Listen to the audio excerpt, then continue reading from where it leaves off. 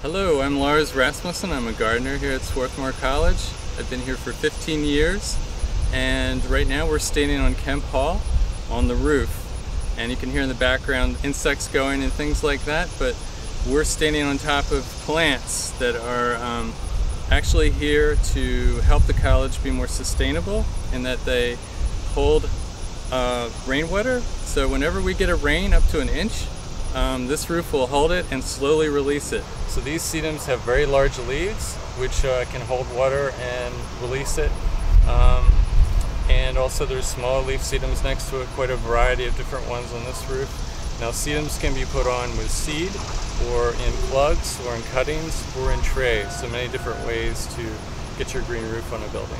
I tend to weed the roof, maintain its pH so that it buffers acid rain, and that's my main job. Maybe a little bit of fertilizer in the first few years, but then it kind of develops its own soil, so it doesn't need any more after that. This roof should last up to 50 years and cool the building also.